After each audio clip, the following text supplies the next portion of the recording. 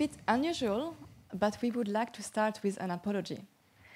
Because we know that the topic we are about to bring will be quite disgusting for half of the room, but the other half will love it. Earthworms, and particularly compost worms. We do love them, and we want to share with you today some of the amazing things we have learned from them. For the ones who don't feel so comfortable, don't worry, we have some info that will help.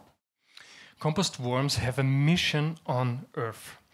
They eat dead organic matter like rotten fruits, leftovers of vegetable, and even feces, and transform it into compost, but not any regular compost, but the most beautiful soil possible.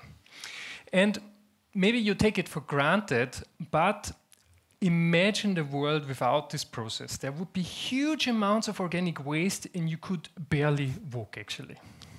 And the cool thing is that they can eat this organic waste basically anywhere. Of course in the forest or in your garden, but also in your living room. All they need is a box, a worm box, with enough air, water and food, and they'll be happy. They eat vegan, so they will love your kitchen scraps.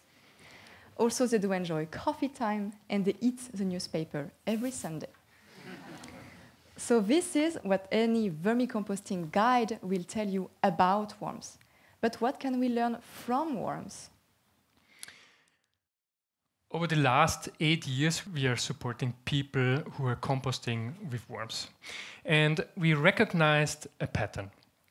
A worm box is like a Trojan horse.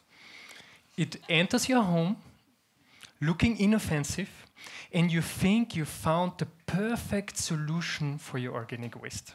Which is also true, but the worms have a more ambitious plan for you.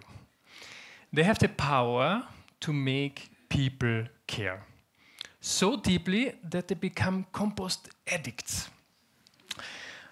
But how do you recognize a compost addict?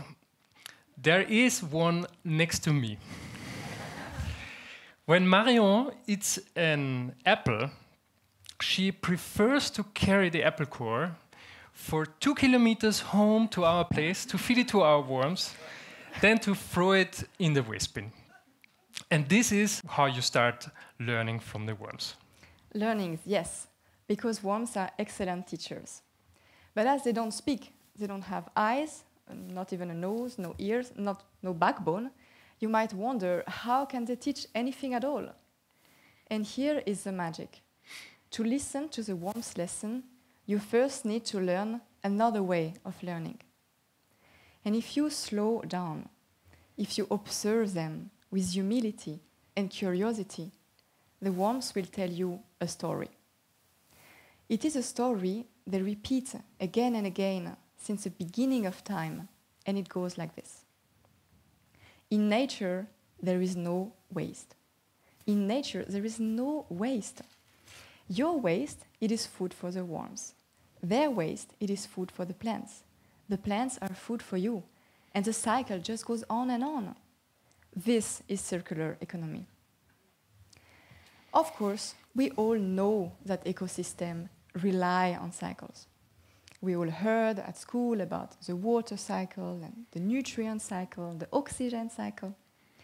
But we think that it is a very different thing to theoretically know and to be a part of. So when you have worms at home, you include yourself again in a cycle of reciprocity with nature. I give and they give back. And now you even know how it feels. It feels right.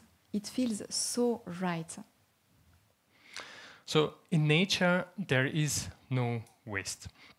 And there are few more examples how having worms at home can have an impact on your life. For example, about the health. We got a lot of feedback that a lot of people say they are healthier since they have worms at home. But how does this work? So it's going to be quite obvious if you take a look at these two pictures. The one on the left side, you have a lot of waste for worms. And most probably, people had a healthy meal. The one on the right, not so healthy, and zero organic waste. So when people have worms at home, they tend to eat less industrial food because a frozen pizza just does not provide any waste for the little friends.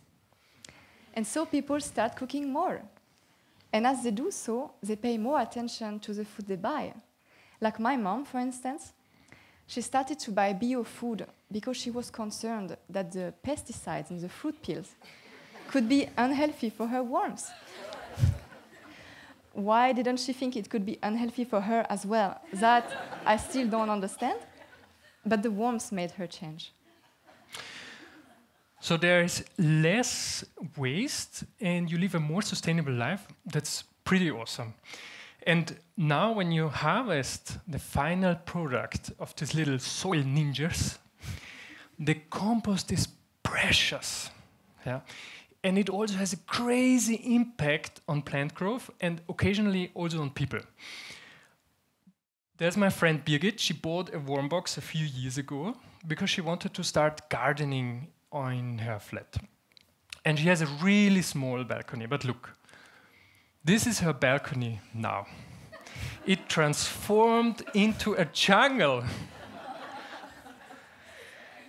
And Birgit became a nationwide speaker on how to grow plants on small balconies. And the best thing is, there is now even a family of squirrels living on her balcony in the middle of Berlin. But how does this work? It's simply because nature rewards cooperation. The worms could not compost alone. They're working together with millions of fungi and bacteria, and also with Birgit. And this happens with a huge community of worm lovers. And in nature, nature rewards cooperation. And there is no waste, there's only diversity and fertility. So if there is one thing you could remember from this talk, it is that worms have so much more to give us than just compost. They can also show us how to live in reciprocity with nature. If you want to know how, it's very simple. You adopt your own worms, and you give them your waste, and let them become your teachers. Thank you. Thank you.